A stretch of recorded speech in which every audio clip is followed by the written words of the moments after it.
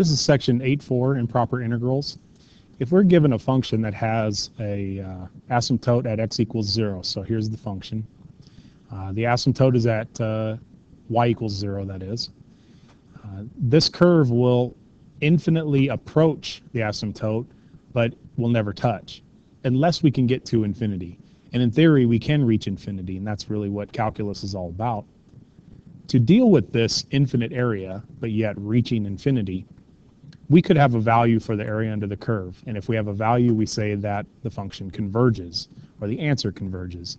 If we work the problem, we take it out to infinity, and it doesn't have an answer, we say that the answer diverges. We don't have an answer. Now look at this function. It is approaching y equals 0 forever, but in theory, like I said, we can reach infinity, and so it will eventually touch. Now to deal with this infinite area, we do the integral, and we go from 0 to some value b. And then we find the limit as b approaches infinity. That way we can take the integral and then deal with the infinite part using limits. In the definition, we have improper integrals with infinite integration limits. Integrals with infinite limits of integration are improper integrals. So there's some terminology we can use. Number one, if f of x is continuous on a to infinity, then we can split that and we can go from a to b. And then once we do the integration, we'll just take the limit as b approaches infinity. Number two, if f of x is continuous on negative infinity to b, then we use a variable for the negative infinity. So we're going from a to b. We can work the integration and then find the limit as a approaches negative infinity. And number three is a combination of 1 and 2. And like I said, if we end up having an answer, we say that the limit converges and we have a value for the limit. If we don't have a value for the limit, we say that the answer does not exist, the limit fails to exist, and then the improper integral diverges. In example 1, we have improper integrals as limits. So express the improper integral, negative infinity to infinity, of e to the x dx in terms of limits of definite integrals, and then evaluate the integral. We're going to split this into really two problems. We're going to do the limit as a approaches negative infinity, and then we'll go from a to some value. Let's make that value 0. Now we got to use some value, and usually 0 is the easiest one to work with. So we have e to the x dx. We're going to add that to the limit as b approaches infinity, and then we'll go from 0 to b of e to the x. Now we can take the integral of both and then find the limits. So we have the limit as a approaches negative infinity of e to the x evaluated from a to 0, plus the limit as b approaches infinity of e to the x from 0 to b. Next step, we have limit as a approaches negative infinity, and then we have e to the 0 minus e to the a, plus limit as b approaches infinity of e to the b minus e to the 0. Now e to the 0 is going to be 1, so we have the limit as a approaches negative infinity of negative e 1 minus e to the a, plus limit as b approaches infinity of e to the b minus 1. And now when we plug in the negative infinity and the infinity, we have 1 minus e to the negative infinity plus e to the infinity minus 1. Well, the e to the negative infinity becomes not e, but 1 over e to infinity plus e to the infinity becomes infinity, and infinity minus 1 is still infinity. So we have 1 minus 0 plus infinity, 1 plus infinity. That's not an answer. This particular problem diverges because there is no answer to the problem. Let's look at example 2. evaluating an improper integral on 1 to infinity. Does the improper integral 1 to infinity converge or diverge? Well, let's find out. We're going to do the limit as b approaches infinity of the integral from 1 to b of 1 over x dx. The antiderivative of 1 over x is the natural log of x. So we have the limit as b approaches infinity of the natural log of x, and we're going to evaluate that from 1 to b. So we have the limit as b approaches infinity of the natural log of b minus the natural log of 1. We have the limit as b approaches infinity of the natural log of b, and that's going, natural log of 1 is 0. So this is the natural log of infinity, which shoots off to infinity. So here's another one that diverges. In example 3, we're using partial fractions with improper integrals. So we're going to evaluate from 0 to infinity of that function or state that it diverges. So we're going to find the limit as b approaches infinity of the integral from 0 to b of 2 over x squared plus 4x plus 3. I'm going to fast forward the process to find the integral using partial fraction. I have fast forward showing the work for doing the integration using partial fractions, and we're down at the last line here. The limit as b approaches infinity of the natural log of the absolute value of x plus 1 over x plus 3.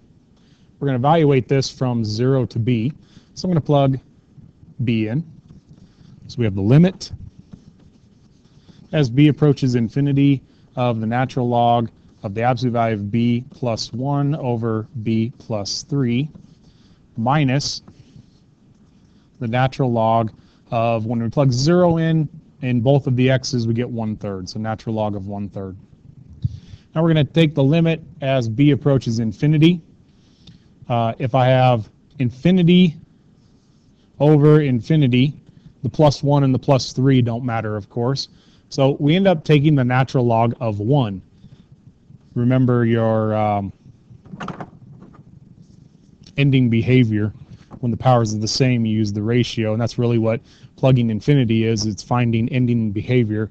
So we have the natural log of 1 minus, or in this case we have plus, the natural log of 3. Now how do we get to natural log of 3? Well, we have minus natural log of really 3 to the negative 1. By the power rule, we can bring the negative 1 down, making that plus natural log of 3. So that's where we get plus natural log of 3. Natural log of 1 is 0, plus natural log of 3 is, we finally have one that has an answer. The answer is the natural log of 3. Example 4, we're going to use L'Hopital's rule with improper integrals. We're going to integrate from 1 to infinity of x e to the negative x. So we have the limit as b approaches infinity of the integral from 1 to b of x e to the negative x dx. This integral is set up perfectly for the tabular method, so I need one function to be the derivative and one function to be the integral. So I'll put x here, that goes to 0 when we do the derivative, and we have e to the negative x. The derivative of x is 1, derivative of 1 is 0. The antiderivative e to the x is negative e to the negative x, and then the antiderivative again is e to the negative x. Next we draw the diagonal arrows, and we put plus and then a minus. We always start with plus. So now we have the limit as b approaches infinity of negative x e to the negative x minus e to the negative x. We're going to evaluate that from 1 to b. Well, we can simplify this a little bit to make our calculations a little bit more manageable. I can take a negative e to the negative x out, and we're left with x plus 1.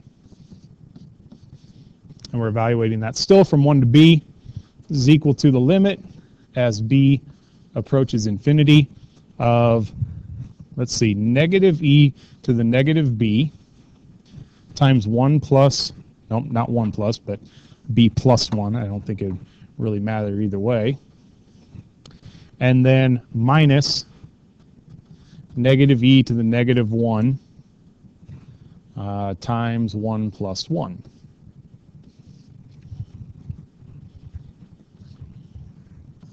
And there we have it. So we have the limit as b approaches infinity of negative b plus 1 over e to the b. And then we have plus 2 over e. Now when we do the limit of this, I can split the limit over both of them. So we have the limit as b approaches infinity of negative b plus 1 over e to the b, plus the limit as b approaches infinity of 2 over e, and 2 over e is just a constant. Now if we plug infinity into the first one, we would get negative infinity plus 1 over e to the infinity, which would be negative infinity over infinity, which is an indeterminate integral, or an indeterminate limit. So we can use L'Hopital's rule and take the derivatives of the top and the bottom. So we have the limit as b approaches infinity of negative 1 over e to the b, and the limit of any constant is just that constant, so we have 2 over e. Finally, we can plug infinity into the first one. We have negative 1 over e to the infinity plus 2 over e, and negative 1 divided by infinity is 0, so the answer is 2 over e. Example 5, evaluating an integral on negative infinity to infinity. We're going to split this one up. We're going to go from a to some constant 0. We're going to take the limit as a approaches negative infinity of 1 over 1 plus x squared dx. And then we're going to add that to the limit as b approaches infinity of the integral from 0 to b of 1 over 1 plus x squared dx. The antiderivative of 1 over 1 plus x squared is the inverse tangent. We have the limit as a approaches negative infinity of the inverse tangent of x, evaluated from a to 0, plus the limit as b approaches infinity of inverse tangent, evaluated from 0 to b. Now let's take a look at the graph of inverse tangent very quickly. Down here we have negative pi over 2. Up here we have pi over 2. And the tangent, inverse tangent function looks like that. And it's important to remember that when we start evaluating this problem. And then we have some asymptotes at negative pi over 2 and pi over 2. Let's go back to the problem. We have the limit as a approaches negative infinity of the inverse tangent of 0 minus the inverse tangent of a, plus the limit as b approaches infinity of the inverse tangent of b minus the inverse tangent of 0. The inverse tangent of 0 is 0. You can see in the graph we have the point 0, 0. So we have 0 minus the inverse tangent of infinity plus, not infinity, but negative infinity, plus the inverse tangent of infinity minus 0 again. Well, the inverse tangent of negative infinity, you can see as the inverse tangent approaches negative infinity, the function is approaching negative pi over 2, so we have negative pi over 2, plus, and as the function value approaches infinity, the function that the value we plug into inverse tangent, as that approaches infinity, the function is approaching pi over 2. So we have a positive pi over 2 plus another positive pi over 2. That answer is pi over 4. No, not pi over 4. What was that? That was silly. The answer is pi.